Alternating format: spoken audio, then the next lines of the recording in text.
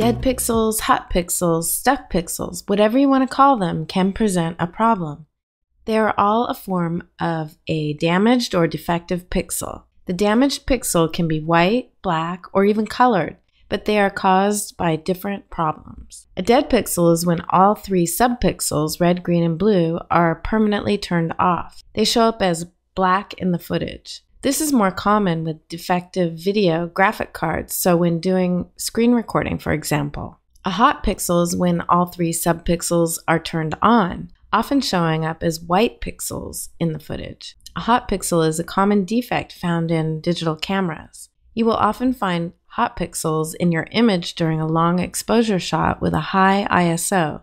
It's normal to have these, and they will come and go over time. Hot pixels are often affecting the surrounding pixels because of the bare mosaic covering the sensor, since RGB values are then interpolated.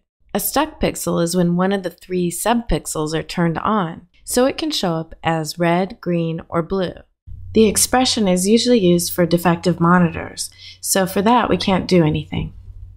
The method we will describe applies to any defective pixels that cover a tiny area, so can also apply to tiny dust spots or a tiny ding on the lens. Let's see how to deal with these defective pixels using refill. Since refill is made for repairing holes and scratches, a pixel repair is a great use for refill. We will see other uses in other tutorials or if you check the documentation. Refill works by selecting the nearest good pixel, mirroring pixels around the hole's edge, or cloning from another good region. That good region can come from another point in time or even another sequence. We can start here in After Effects and see a quick example on how to fix a defective pixel on your footage. You can simply make a new comp and select the pen tool. You will draw a mask around the pixel area, then twirl open the mask and invert the shape. Next, we will add the effect. We go to Revision Effects and select Refill Alpha. We can change the mode to Fill Alpha. I can toggle the mask on and off to see how easy it was to fix this defective pixel. Okay, now let's see how to do that in Premiere, where the method will be a little different. We can take the same footage in and see how you can accomplish the same results. I have added the same clip to our timeline here in Premiere, and we can zoom in on it and see the dead pixel. I can select the pen tool and add a shape around the dead pixel. I can extend the length of the graphic shape to match the length of the clip. Now I just make sure the clip is above the graphic, and next I nest the graphic.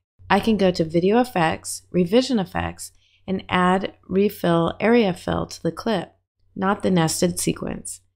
Here where it says Holes, Alt Source, we will select Video 1 as the alt source, as the shape that I created will be used as the map for our dead pixel, and it's on V1. We can deselect Invert Holes, and for process mode, choose Filled. In this case, that's enough because it's over the sky, but if the image was more complex, I would choose Blended Neighborhood, so it would blend together the neighboring pixels. That should fill your defective pixel. Just so you don't think I'm cheating by picking a clip that had a dead pixel over the sky, I will use this other clip and do another quick example.